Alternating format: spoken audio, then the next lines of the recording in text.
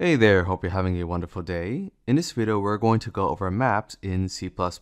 So a map is a collection of key value pairs, so you can think of it as mapping a key to a value. And keys must be unique, whereas the values do not have to be unique. So for example, in the Python programming language, a map is actually called a dictionary. And that is because a dictionary is a good example of a map. So a dictionary maps vocabulary words to the definitions or the meanings. And the vocabulary words in a dictionary are unique. So you're not going to find a duplicate word in a dictionary, but you can find two words that can have the same exact meaning. Another example would be for pricing. So items are unique. It makes no sense to list an item twice in a catalog or menu. So the items have to be unique, but the prices do not have to be unique. So two items can have the same price. And finally, we also have counting. This is another common use case for a map. Basically, if you want to create a poll or survey, or you want to count votes, then you would have unique candidates, and the count does not have to be unique. So two candidates can have the exact same count, meaning they are tied in popularity. Alright, so that's just a basic rundown of a map. Now let's start coding. So to begin, you need to include map in your code, and there are three different kinds of map. You have a map, unordered map, and multimap. Let's start with map. I will go over unordered map and multimap later on. So I'm going to use the second example with pricing, and let's say I create a map, and in this case we need to specify the two types, one for the key and one for the value. So I'm going to create a map of fruits and map each fruit to the price. So for the key, I'm just going to make it the string type, which will represent the name of the fruit, and for the price I will do float. Okay, so I have my map. So we're mapping a string to a float. And right now the map is empty, but I can add a key value pair. Basically, I will do fruits, and let's do apple. And I'm going to set the price to 110. So this is called the setter syntax. Basically, I'm setting a key value pair. So I'm setting the value 110 to the key apple. So this is similar to a vector, except instead of putting a string here, in a vector you would use an integer for the index. And let's print out the value. So I'm going to do cout fruits apple. So if I pass in the key into the map, I'm going to get the value back. So let's save and run the program. And you can see we get 1.1, which is the same as 1.10. And I can use the same syntax to update the value of the key. So I can do fruits, apple, and let's say I want to change the value to 5.55. Now if I save and run the program, you can see we get 5.55 for apple. So we updated the value of the key. You can also use the at method. So you can do fruits.at key, so apple, and you can assign it 5.55 as well. So if I comment this out and I save and run the program, you can see we've updated the value of apple to be 5.55. Now this at method is different from this set operator in that the key must exist first. So with the set operator, you would just set the value of the key, and if it already exists, you would update it. Now if I comment this out, we are trying to set the value 5.55 to the key apple. So let's save and run the program and see what happens. And you can see we get an error, and that is because in order to use the at method, this key must already exist in the map. So what happens if I comment this out and I try to print out the value of apple if it does not exist in the map? So using the get operator, let's see what happens. And you can see we get 0. So it doesn't throw an error. And in C++, if you get a 0, in this case, this means nothing.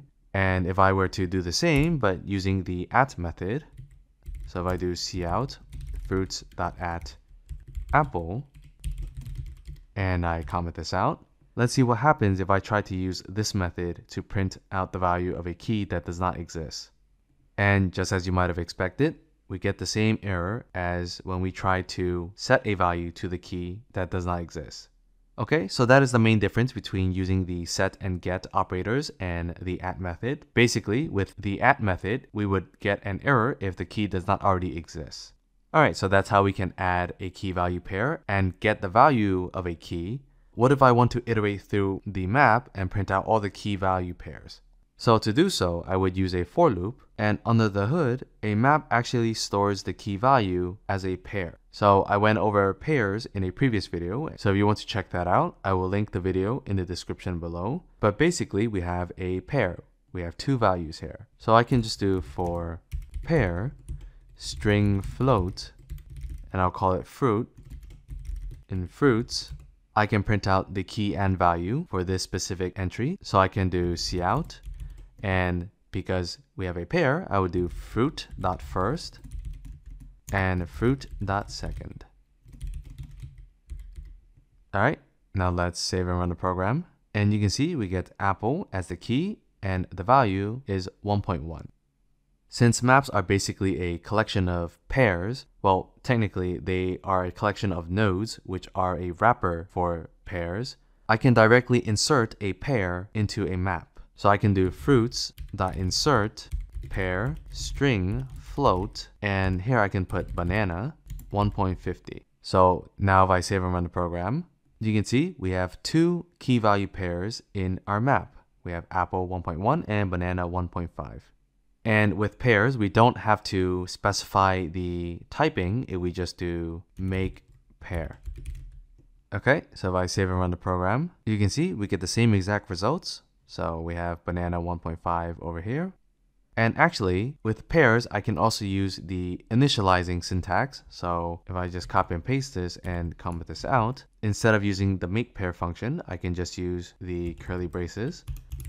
So if I save and run the program, you can see we get the same exact results. So this syntax is more convenient to use. You don't have to type out make pair. So using the insert method with pairs is a very convenient way to add an entry in the map, but I do want to note something, and that is, unlike with the set operator or the at method, the insert method will not update the key value pair. So for instance, if I copy and paste this, and I change this to 250, so I'm inserting banana 1.5 and then banana 2.5. If I save and run the program, you can see banana stays as 1.5. And if I comment this out and I do fruits of banana and I set it to 1.5 over here and I save and run the program, you can see banana is 1.5. So even though we ran fruits.insert banana 2.5, it does not update the value of banana because the key already exists. So you cannot use the insert method to update the value of a key if it already exists.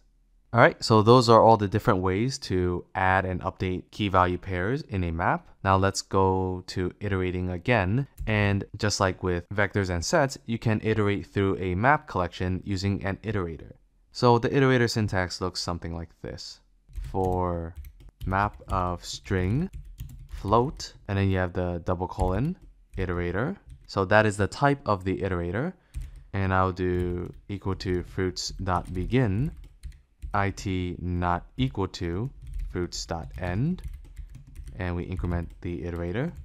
We will do cout it, and since this is an iterator, we will use the arrow operator. So here we have first, and then we have second.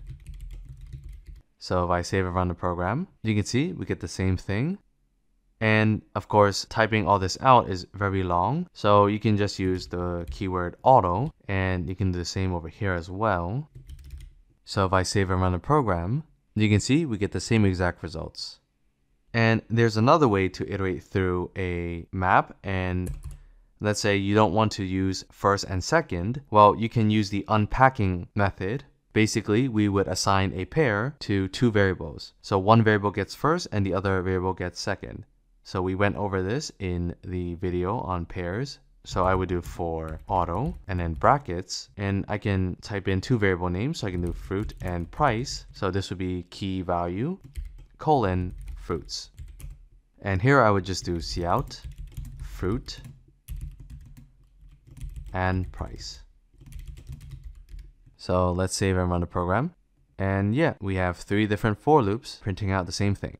And of course, you can make this const reference and put an ampersand symbol there, and you can run it and you can see we get the same thing, okay, except we have const reference on the variables. So I'm just going to delete these two and just keep the first one. All right, so we've gone over iterating through a map. Now let's talk about how to initialize a map with values. So I'm going to get rid of this.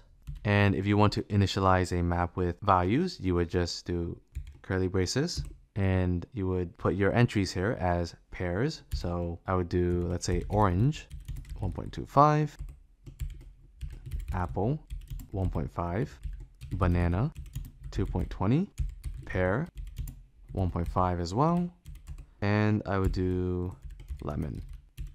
So we have 5 fruits in our map, and if I save and run the program, you can see we get our 5 key value pairs.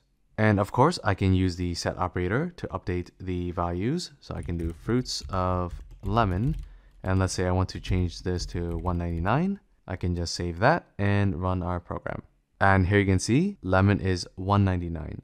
Now the next thing I want to go over is unordered map. So currently we're using map, and a map is sorted by default. So what that means is our keys are sorted alphabetically from A to Z. And if the keys were numbers, you would go from lowest to highest. So even though I have orange first, and then apple, and then banana, pear, and lemon, if you look at the output, it is in alphabetical order. So we have apple, banana, lemon, orange, and pear, okay? But if I change this to unordered map, and as a reminder, you would have to include unordered map. So if I change this to unordered map and I save and run the program, you can see it is no longer in sorted order, and it's not even ordered by insertion.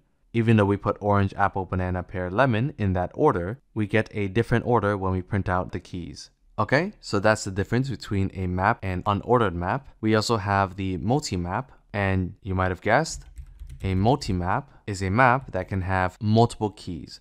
So the keys do not have to be unique. So I can't use this syntax because keys are no longer unique. So I can't do fruits of lemon and set it to 199. Instead, I would have to do fruits.insert, and I would use the pair syntax. So we're inserting lemon, and I'll do 199 here. So now if I save and run the program, you can see we have 2 key value pairs for lemon. So the keys are no longer unique. So I generally don't use multimap. I think it would be better if you used a map and you had a string and a vector of floats. That way you can keep the key unique, but the value would just be multiple values. So for instance, maybe you want 2 different values for a key. So let's say I want to make 2 different prices for an item. One price would be for if you had a membership card, and the other would be for if you don't have a membership card. So you can have multiple values with a single key if you were to just replace this with a vector of floats.